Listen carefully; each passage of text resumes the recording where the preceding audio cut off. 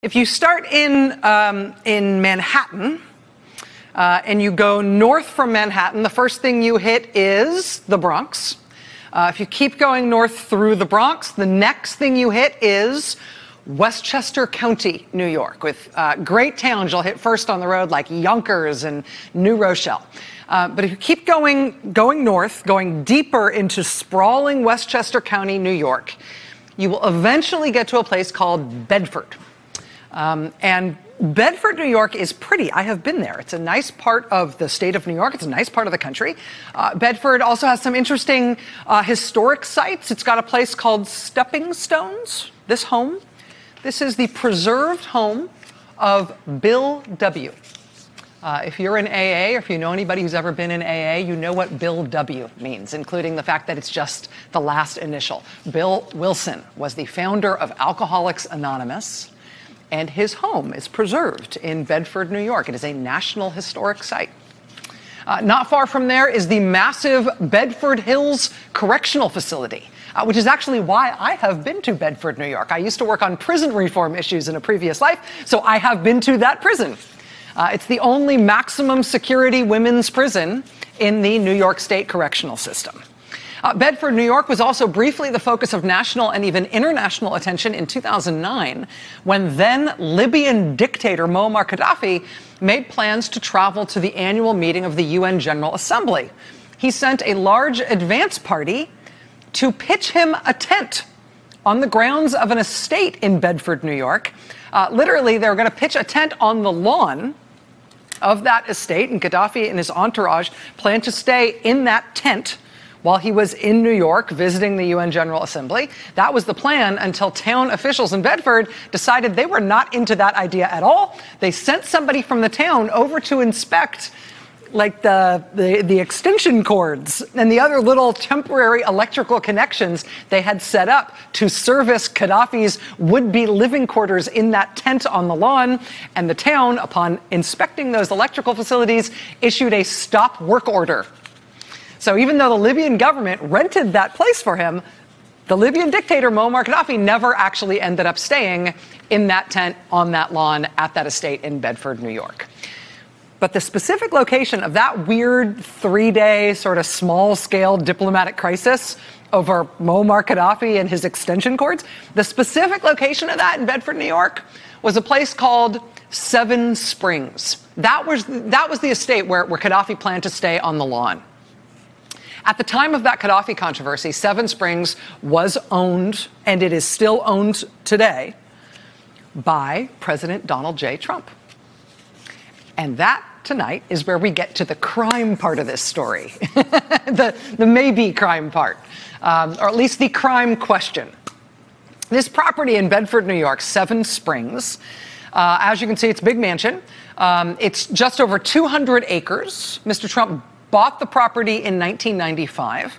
When Trump bought it in 1995, he paid $7.5 million for it. And there's good evidence, reliable public records evidence, that property, that Seven Springs property, has appreciated nicely over time. The Washington Post reports that by 2013, so less than 20 years after Trump first bought it in 1995, that property had more than doubled in value. It was assessed in 2013 at $18.9 million. Nice, right? The local paper, the Westchester County Journal-News, says by 2017, the property was assessed even a little bit higher. It was assessed at $19.6 million.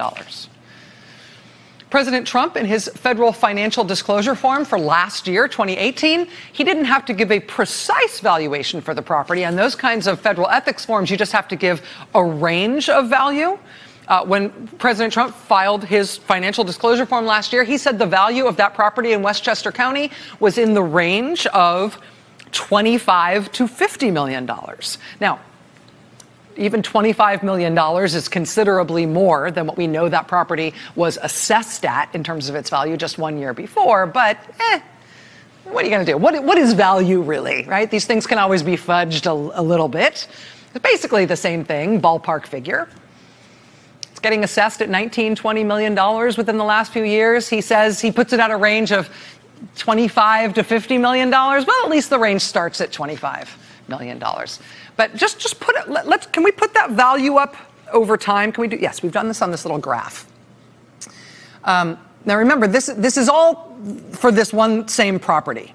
As far as we know, there have been no massive changes to this property over the time that Trump has owned it. I mean, Gaddafi did send his dudes to go put up a tent there for him, but then they had to take the tent down and go home. So as far as we know, nothing really has changed. But you can see the progression there of the value, right? This is a happy real estate valuation story. You buy it for $7.5 million in 1995. By 2013, it's up to $19 million. By 2017, it's up to $20 million. By 2018, you are somewhat plausibly saying it's worth $25 to $50 million. All right, so that's the public record.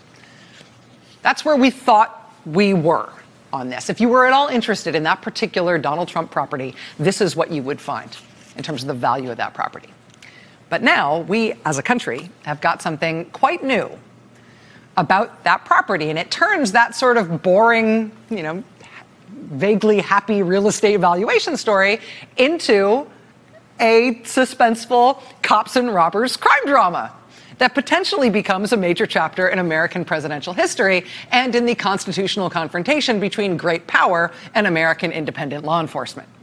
Because in his riveting day-long testimony before the House Oversight Committee yesterday, one of the things the president's longtime personal lawyer, Michael Cohen, made public was a short stack of financial information. These are documents that were apparently among the materials that were seized from Michael Cohen's home and office when the FBI raided him last year to serve multiple search warrants on him. These documents were seized by the FBI. They have since been returned to Mr. Cohen by the government. He says in preparation for his testimony, he went through those boxes of returned material, and he was thus able to hand over, among other things, these financial statements as part of his testimony yesterday. He then, yesterday at his testimony, explained what these statements were and what they were used for, and he did it in pretty blunt terms. I am giving to the committee today 3 years of Mr. Trump's personal financial statements from 2011, 2012, and 2013, which he gave to Deutsche Bank to inquire about a loan to buy the Buffalo Bills and to Forbes. These are exhibits 1A, 1B, and 1C to my testimony. It was my experience that Mr. Trump inflated his total assets when it served his purposes. I'd like to talk to you about the president's assets. Since by law, these must be reported accurately on his federal financial disclosures and when he submits them for a bank loan. Mr. Cohen, you served for nearly a decade as then businessman Trump's personal attorney and so-called fixer. Did you also have an understanding of the president's assets and how he valued those items? Yes. To your knowledge, did the president or his company ever inflate assets or revenues? Yes. And was that done with the president's knowledge or direction? Everything was done with the knowledge and at the direction of Mr. Trump. You have provided this committee with copies of the president's financial statements or parts of them from 2011, 2012, and 13. Can you explain why you had these financial statements and what you used them for? So these financial statements were used by me for two purposes. One was discussing with media, whether it was Forbes or other magazines, to demonstrate Mr. Trump's significant net worth. That was one function. Another was when we were dealing later on with insurance companies, we would provide them with these copies so that they would understand that the premium, which is based sometimes upon the individual's capabilities to pay, would be reduced. And all of this was done at the president's direction and with his knowledge? Yes, because whatever the numbers would come back to be, we would immediately report it back. And did this information provided to us inflate the president's assets? I believe these numbers are inflated. And of course, inflating assets to win a newspaper poll to boost your ego is not a crime, but to your knowledge, did the president ever provide inflated assets to a bank in order to help him obtain a loan? But you may answer that question. These documents and others were provided to Deutsche Bank on one occasion where I was with them in our attempt to obtain money so that we can put a bid on the Buffalo Bills. Thank you for your answer. To your knowledge, did the president ever provide inflated assets to an insurance company? Yes. Who else knows that the president did this? Alan Weisselberg, Ron Lieberman, and Matthew Calamari. Today, in the wake of this testimony, the Daily Beast was first to report that Trump Chief Financial Officer Alan Weisselberg will also now be summoned to testify to Congress. The Daily Beast was first to report that he will be called to testify before the House Intelligence Committee. House Oversight Chairman Elijah Cummings told reporters today that if you are looking for a guide as to who else may be summoned to testify in the wake of Cohen's testimony, a pretty good predictive guide to anticipating those witnesses would just be to read through the transcript and highlight every name that was mentioned as someone who could potentially provide useful information. One of the potentially provocative developments that may signal is that one or more of the president's adult children may be included in that list. We shall see. But even before anybody else is called in for questioning in the wake of Cohen's testimony, Cohen has already handed over exhibits and documents, including those checks from President Trump himself and from the trust that controls the president's businesses, those checks reimbursing Cohen for payments he made ahead of the election and for which he's now about to go to prison because they were illegal campaign contributions made as part of a felony campaign finance scheme. But there's also those 2011, 2012, 2013 financial statements, which Cohen told Congress had been used for multiple purposes. He said those statements were used to try to convince a magazine to call President Trump a billionaire, try to convince a magazine to give the president a higher net worth than he actually had. And I mean, what do you do with that? So, pitiful, vain, and sad are some of the lesser dwarves in this story. But lying to a magazine to make yourself look richer than you are is nobody's idea of a crime. The serious issue here is that Cohen testified that these financial documents were also submitted to insurance companies to try to get Trump's premiums reduced on his insurance policies. And significantly, he said these financials were submitted to a bank, specifically to Deutsche Bank, to try to get himself a cash loan, what may have been as large as $1 billion cash loan to try to buy a professional football team. And now here is why this is a conundrum for us as a country. Because go back to Trump's big house in Westchester County, New York, right up by the maximum security women's prison. Put up that graph again showing the value of that house. Again, these figures are all based on public documents. The purchase price when Trump bought it, public assessments of the property over time, Trump's own legal declaration in his ethics filing last year about the value of that property. Remember, he gave that range 25 to 50. And again, over time, you can see that property appreciating in value, starting at $7.5 million in the mid-90s, up to $19 and $20 million in 2013, 2017, by last year up to this range of 25 to 50 million. Okay, well, what Michael Cohen gave Congress yesterday was a set of financial statements from President Trump and the Trump Organization, including one statement from 2012, which Michael Cohen said was used to apply to a bank to try to get a large cash loan. On that 2012 financial declaration, that same property in Westchester County, which has been valued over time at $7.5 million. Put that graph back up there. $7.5 million, $19 million, $20 million, maybe that range of 25 to 50. In his 2012 financial statement, which he used to try to get a big cash loan from a bank, President Trump valued that same property at $291 million. Really? That's hilarious. I mean, what could possibly explain that what they thought they had discovered an amazing diamond mine there in 2012, but then by 2013 they realized actually somebody had just spilled a cooler full of ice cubes and those weren't diamonds after all? I mean, how do you go from $291 million one year, and then the next year your property drops in value by $272 million, back to what it used to be? I mean, even if you just want to compare apples to apples, right, with President Trump's own assessment of the value of this property, it literally went in 2012 from $291 million to last year, 25 to 50. I mean, and that's just his own assessment of the value of that property. And that's ridiculous. He's going from $300 million to maybe $50 million when nothing changed at the property.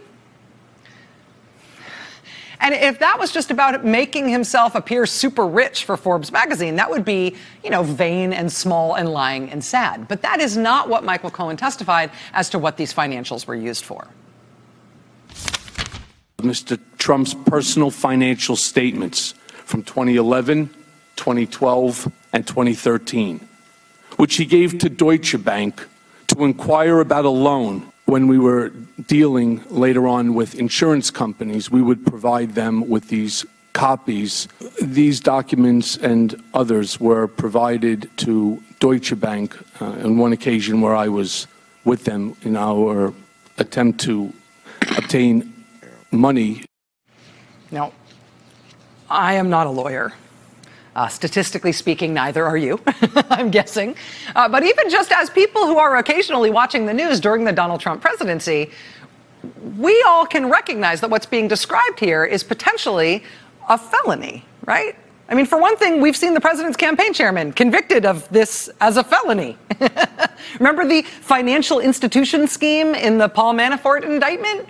You know, when he was still being charged with Manafort and Gates, remember that? Manafort, Gates, and others executed and attempted to execute a scheme and artifice to defraud and to obtain money and property by means of false and fraudulent pretenses, representations, and promises from banks and other financial institutions. As part of the scheme, they repeatedly provided and caused to be provided false information to banks and other lenders. They defrauded the lenders in various ways, including by lying about Manafort and his company's income, lying about their debt. They provided doctored financial documents at a time when Manafort's financial statement should have shown less than $400,000 in net income. They instead told the bank he had $4.5 million in net income, lying about that so that he could get a loan. And lying to the bank so that he could get a loan, lying to the bank about his real financial situation so he could get a loan, that's part of the reason Paul Manafort is going to jail. It's also part of the reason Michael Cohen is about to go to jail, right? Remember the criminal information outlining Michael Cohen's crimes? Michael Cohen, the defendant, willfully and knowingly made false statements for the purpose of influencing the action of a financial institution in connection with an application for a home equity line of credit, which is a loan. Quote, Cohen made false statements to Bank 3 about his true financial condition.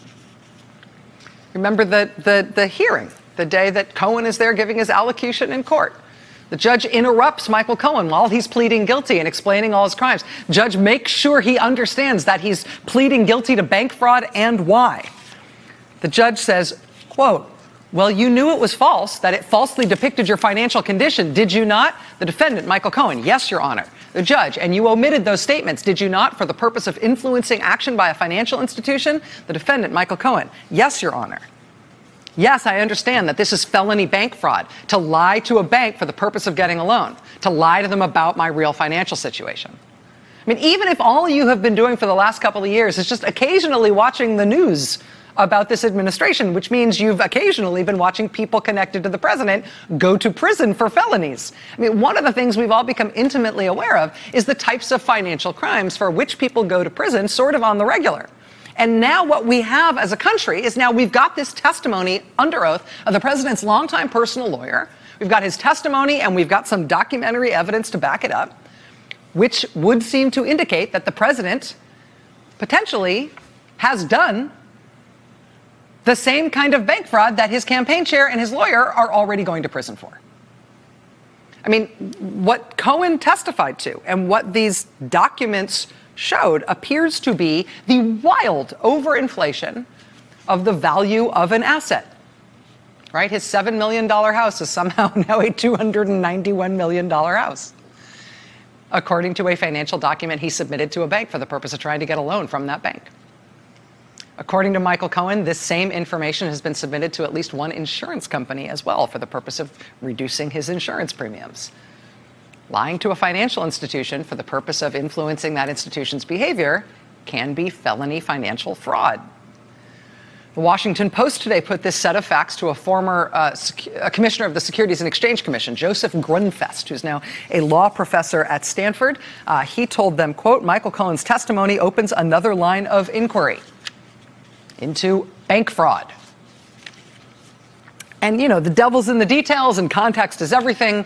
The Post reports that in one copy of this same 2012 financial statement that they obtained independently, Trump's accountants appended a long disclaimer to the financial statement. So maybe that's important. Disclaimer or not, if this was potentially going to be investigated as possibly felony bank fraud, you'd need to see what the bank actually received from Trump, how these materials were presented by Trump and his business, and for what purpose. As the former SEC commissioner put it to the Post today, quote, to determine whether fraud occurred requires a careful look at the text of the statutes, but also at the documents that were submitted to the bank. The question is whether there was a knowing attempt to defraud the bank. Well, the bank in question here, according to Michael Cohen, is Deutsche Bank. Did President Trump try to get a loan out of Deutsche Bank by randomly adding more than $250 million to the value of his house up by the prison, pretending it was on like hills made of gold or sitting on a secret diamond mine that one year? I mean, publicly, we don't know. There were reports December of 2017 that federal prosecutors from the special counsel's office had subpoenaed Deutsche Bank for documents detailing that bank's relationship with President Trump.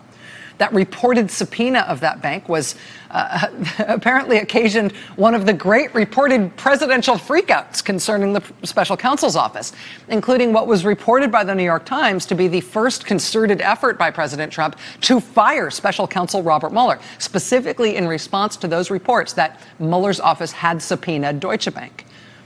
Now, that reporting about Mueller subpoenaing Deutsche Bank was later walked back. It's still not clear whether or not the special counsel's office ever did subpoena Deutsche Bank for their Trump-related records. We know that Democrats in Congress tried to elicit information from that bank about their relationship with Trump over the past couple of years. Republicans at the time were in control of both houses of Congress. They were not interested in pursuing those lines of inquiry themselves, and Deutsche Bank, therefore, didn't have to respond to any of those requests. Now, though, the Democrats control the House, and today the chair of the Financial Services Committee in the House, Congresswoman Maxine Waters, told Politico.com that Deutsche Bank is now cooperating for the first time. She said, quote, they are just now being cooperative. They had not been. But she says now they are being cooperative and they are handing over documents at the request of her committee. So here's my question. I mean, this thing involving this property in Westchester County, the testimony by Cohen about the financial statements concerning that property and what he says those financial statements were used for. This inexplicable $200+ million that pops up on that financial statement.